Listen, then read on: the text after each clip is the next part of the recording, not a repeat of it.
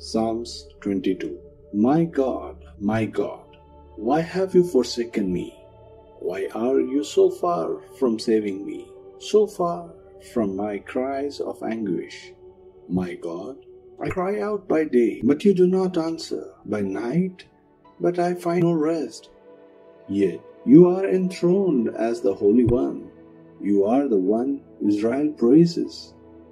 In you our ancestors put their trust. They trusted, and you delivered them. To you they cried out and were saved. In you they trusted and were not put to shame. But I am a worm and not a man, scorned by everyone, despised by the people. All who seek me mock me.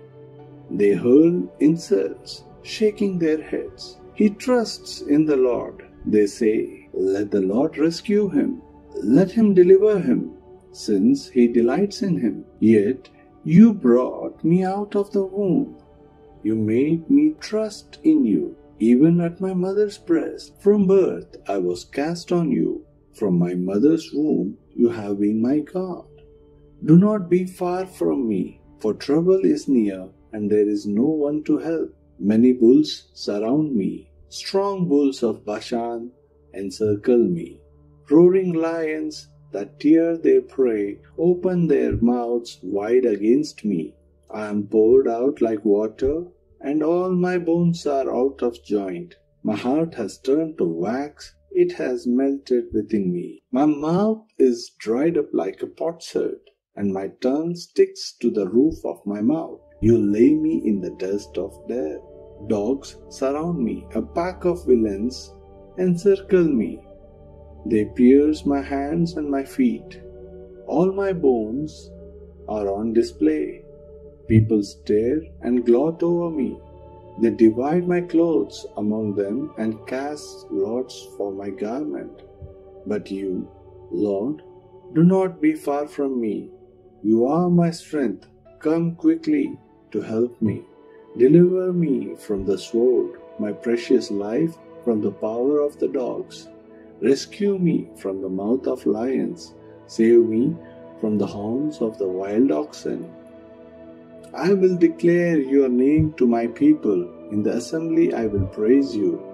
You who fear the Lord, praise him. All you descendants of Jacob, honor him, revere him, all you descendants of Israel. For he has not despised or scorned the suffering of the afflicted one.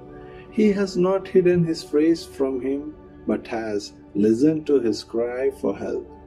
From you comes the theme of my praise in the great assembly. Before those who fear you, I will fulfill my vows. The poor will eat and be satisfied. Those who seek the Lord will praise him. May your hearts live forever. All the ends of the earth will remember and turn to the Lord, and all the families of the nations will bow down before him. For dominion belongs to the Lord, and he rules over the nations. All the rich of the earth will feast and worship. All who go down to the dust will kneel before him.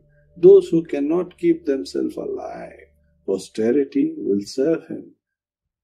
Future generations will be told about the Lord. They will proclaim his righteousness, declaring to a people yet unborn, he has done it.